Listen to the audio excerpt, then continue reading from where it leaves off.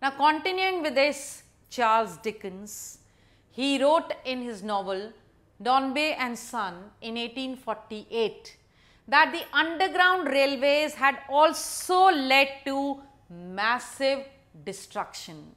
While laying the process of construction for the railways, what had happened? Lot of houses were actually pulled down, razed down, and lot of buildings also were pulled, which meant that the destruction was immense for laying the underground railways. Therefore, the people of London did not welcome it as a very positive step, but definitely they solved the problem of transportation in the London city, especially for the people who were living outside, and it became easy for them to commute to work and back home. When such a thing is going on, that is, I am talking about urbanization that is being set in, there have to be other problems also.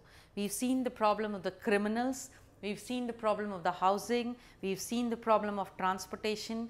Now, let us move to the problem in the society.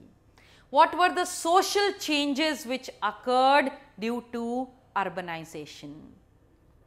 It is believed that urbanization led to the biggest change, that the ties of the members of the family loosened.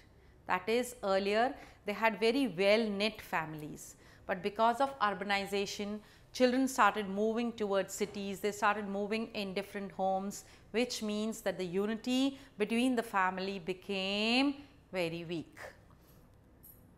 The institution of marriage also became weak, as people were not staying together. So, the marriage as an institution was not a strong bond as it was earlier.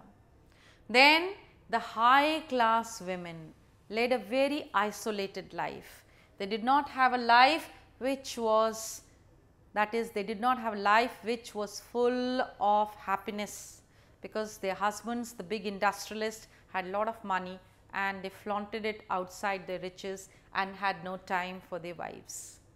Next is the working women, of course, the middle class women had control over their families.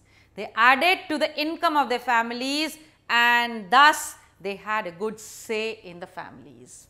But the social reformers were against the women working outside home, because they felt that this leads to the weakening of the marriage institution.